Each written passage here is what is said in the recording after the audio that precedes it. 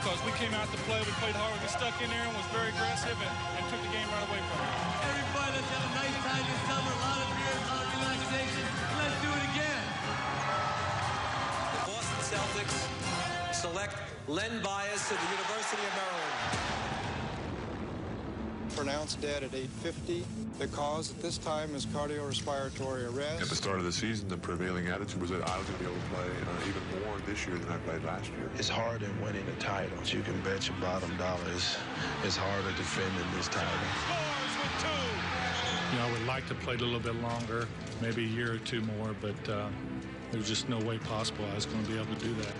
We came in, we flamed hard, and we flamed out, but we gave you what we had along the way. It was a good show. Didn't last long, but it was a good show. They went one by one. Larry, Kevin, and then eventually Robert. He winds up with Charlotte. Couldn't believe it. Got that young, and his life is over. Third pick in the 1997 NBA draft goes to the Boston Celtics. Larry Bird's not walking through that door, fans. Kevin McHale's not walking through that door, and Robert Parrish is not walking through that door. And all this negativity that's in this town sucks. With the 10th pick in the 1998 NBA draft, the Boston Celtics select Paul Pierce from the University of Kansas. The next step is the biggest jump that we have to make to get back to that championship level that we all want. And if you remember, they drafted Perk straight out of high school. Introduce you to our new head coach, Doc Rivers. I'm really looking forward to coaching Paul Pierce. I can tell you he was one of the draws. Phoenix picks at number 21, and Boston has been trying to get Rajon Rondo. It's just a great joy to be on. I'm thankful to the ownership for bringing me here. The newest member of the Boston Celtics, Kevin Garnett. I can say that we're going to be a force to reckon with. I will say that.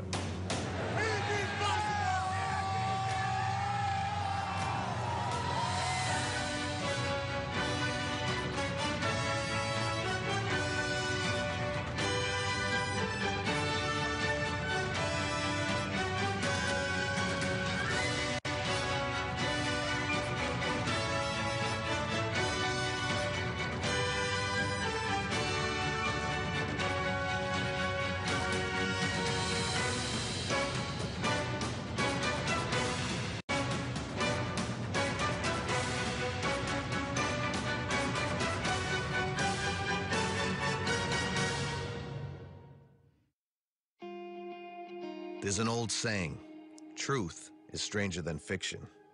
The story of the 2008 Celtics encapsulates those very words. Like so many stories do, this one begins with undeniable ties to the past, to an era steeped in tradition and in glory. It begins with the man at the forefront of Celtic pride, past, present, and future. In '86, that we were at a pinnacle. This team is going to be in the NBA Finals for the next 5 or 6 years. It just felt like this thing was just going to keep going and going. You couldn't imagine anything dropping off. They still had Red. They were still making smart trades. And then you saw the death of Len Bias. That was a beginning to lots of things that sort of spiraled downward from that point on. I mean, '87 was a good year to the NBA Finals, but we weren't the same team. It just wasn't the same for, unforeseen circumstances. Incomprehensible. It really was. I was the most tradable commodity that they had at the time, and so I really didn't take offense to it at all. I expected it. In some ways, I even wanted it to move on because I could see the writing on the wall. After Danny Ainge was traded early in 1989, it was all bad news all the time, over and over and over again. But as the years rolled on, a renaissance was underway in the city of Boston, and change was imminent on Causeway Street. In 2002, I conceived of the idea of buying the Celtics. The Red Sox had just been sold. These Boston teams were on the radar screen all of a sudden, and I suddenly thought, if the Red Sox could be sold, could the Celtics be sold? Paul Gaston was living in Connecticut, and when he would come to the games, boredom. He was just bored. He'd sit there. He'd just be looking around. He had no passion. After a brief back and forth that lasted less than a week, we agreed on a price for the team, signed a deal to buy the Celtics 3.5 months in the future if I could raise all the money. and called Steve, who was a friend, and I said, I've got a Boston team under contract, and I'd like you to come over and hear about it. He showed up 15 minutes later, knocks on my door, comes in, sits down, and says, I'm in. Wick's enthusiasm was infectious and really probably reignited, my love of the game for basketball, so I was very excited about it. And the minute we shook hands on working together, it was a big step forward to getting the deal done. When you come into the Celtics, you can't come into it for money, and we never did. I named the company Banner 17 because I wanted to win the 17th banner, and hopefully more. And that was kind of audacious at the time, since I don't think the team had won for 15 or 16 years, so we were really shooting for that banner. I was nervous. I'd never seen a camera before. We were astounded when we got to the facility.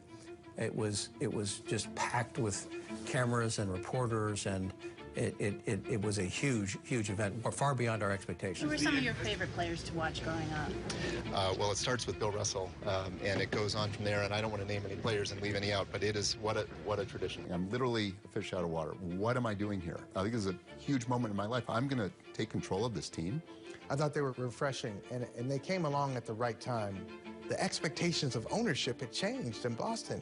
You've got to be involved. That's what the fans wanted. That's what the teams needed. And they're just fired up, winning championships, and I get to go to the games and sit there and cheer for the team. I think that's what the organization needed at that time. What the organization already had was a scoring machine. Inglewood, California native Paul Pierce. Well, I grew up about a mile from the Forum. I was a huge Laker fan, and of course the Celtics were the biggest villains. He goes over to Rampus, and Rampus is decked. You know, he was really decked by McHale, and he didn't like it at all. What made the NBA exciting was the Lakers and the Celtics, battling in the finals, Larry Bird versus Magic Johnson. The Kansas product tumbled all the way to 10th in the 1998 draft. From day one, he vowed to make the doubters pay. A lot of teams passed up on a good player. I'm going to go out there and prove a lot of people wrong. Pierce did just that, scoring almost 23 a game in his first 4 seasons. In September of 2000, he was stabbed 11 times at a nightclub and nearly lost his life. Went within an inch of his stomach, an inch of his spleen, and an inch of his heart, and missed all 3. I can't wait to get back out on the basketball court, join my Celtic teammates. He still started every game that year. The tandem of Pierce and brash forward Antoine Walker made it to the conference finals in 2002 and orchestrated a fourth-quarter comeback for the ages in Game 3. When the Celtics came back from that 21-point deficit, I said, oh, no question. They're going to win this series. Just the outrageous offensive abilities of Paul Pierce.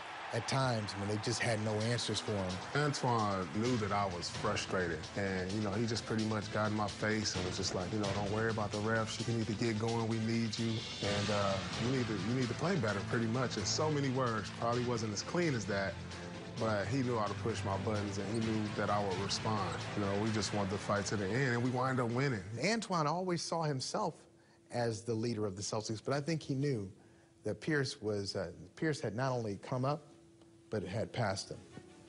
New Jersey sent the Celtics home in 6 games. A year later, they'd eliminate Boston again, this time in a sweep. But the story of that series centered around an off-the-court transaction aided by the patriarch of the franchise.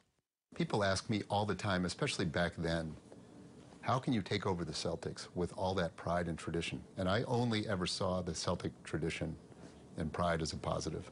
Red is it. So the idea of Red Auerbach not being involved in the Celtics was absolutely not going to happen from the minute I thought of buying this team. Part of 16 championships, and I just say he's like the Ben Franklin of basketball. Like he's invented features of the game and coaching techniques and things that are part of the game today. Having him be part of this in the early days, I think, helped us all to understand this is a public trust. Red always reminded us of that, not with his words, but just with his presence. Red was really prescient because he told us to get instigators as players, and as you know, we ended up getting a general manager that was an instigator. I never one time contemplated being a general manager. I was very comfortable in my life. I tried to steer them toward Kevin, even others, somebody from the 80s, from the old era. I had told Wick that I'd known Danny and worked with him. I'd met him back in the 80s when he played here, and he was a close friend. A lot of confidence. Danny's the most confident person I've ever met, and he backs it up. I was very flattered, but not that excited to change my life. I remember we were sitting in a hotel room down in New Jersey, offering him this deal, and he said, that's a very nice deal. That's an unbelievable deal. That's an amazing deal. I mean, I'm not going to take it, but it's an amazing deal. And I thought, oh boy, this guy knows how to negotiate contracts. I want him on my side. It's funny, when we talked to Red, when we were talking to Danny, we said, what do you think about Danny? And Red said, he has one of the key qualities to win an NBA championship. He said, he's lucky. He's the luckiest guy in the world. I think Red meant he's touched by the leprechaun and lucky, and he makes his own luck because he's prepared and smart and aggressive and not afraid. He helped recruit Danny in, and he gave us his strongest recommendation that Danny would be the one to hire. I was frankly surprised when Danny Ainge was introduced in the middle of a playoff series. Red, you said you know me better than anyone. You know that I don't like smoke, so I got Red's matches right here. One of the biggest reasons I came back was to finally beat Red at racquetball, and I think I can do that now. I quit. Give me those matches back. I learned a lot from Red, to have this new group of owners that wanted me to be their GM, and Red endorsing and stamping that decision. That meant a lot to me. Danny understood Red, Danny understood the Celtics, and he had been away long enough where he understood what they needed. He had a different way of looking at the same stuff, and you learned that pretty quickly about Danny. And he'd have insights that you wouldn't have considered. I look at it like golf, an analogy. You know, it's easy to go from 100 to 85. The hardest improvement is from 75 to 70, or from 70 to 65, you know? And so that's the same thing with anything. True to form, Danny Ainge wasted little time before making his presence felt. He trades Antoine. I didn't think that he was part of a team that I had envisioned in building. He's crazy. This guy is crazy. He'll do anything. It wasn't just my decision alone. I had talked with the coaches and talked with the people that had been around the organization before I got here. I respected their opinions and their insights. I think just unanimously we felt like that was not part of a building block, that, you know, we really felt like Paul was a building block, and that was really all that we had at that time. Don't get comfortable. Some bold things are happening here. He gave us a hint of it when he was on TV. He wasn't crazy about the Celtics. You could hear that. As a basketball fan, you'd listen to him on TNT, and then you know that he's got the job and he's got the power to make some changes. We should have seen it coming. We didn't, but we should have. 3 months later, the makeover continued as head coach Jim O'Brien resigned, unable to find common ground with his boss about the direction of the team. I spent a lot of time this summer analyzing the coaching possibilities when I got this job, and Jim O'Brien was my choice. And even knowing that there was coaching philosophical differences, there's no such thing as that perfect coach. My last year in Orlando, things were shaky, and I didn't think I'd be around much longer, and I wasn't. Literally, the next day after I was fired, I took a job at ABC. Gave me a chance to kind of look around the league, and it also gave me a chance to evaluate me. A 1-10 start led to Doc Rivers' exit in November of 2003. The Celtics, meanwhile, finished out the season with John Carroll at the helm. Danny Ainge's mind was elsewhere. Danny gives me a call. I think they had 40 games, 30 games left, and they had an interim coach. And I didn't want to talk. I just didn't feel good about talking about a job when they have a coach. You knew John Carroll was not going to be Danny's choice. He was more of the O'Brien, Pitino camp, and Danny wanted to do something different. I'm not exaggerating if I say 10 to 15 different coaches and ex-coaches told me not to take the Boston job. Too much pressure. They're going to be bad for a long time. I'm not sure if you and Danny will work well together. I mean, I just got a lot of calls. Got to know Doc a little bit during my television experience. Doc is one of the most competitive guys I ever played against. We all flew down and met with Doc, and as excited as I was for Doc, you know, Wick and Pags, they wanted to, you know, sign him before we left the house. They were so excited. They were enamored with Doc. I didn't know Doc at all. I'd watched him play a bit. But they talked about being all-stars together and having lockers next to one another at the All-Star game. They seemed to have a very natural rapport and a very healthy respect for one another. As a player, he was a great leader. He made other players with him better. And I think that's a key quality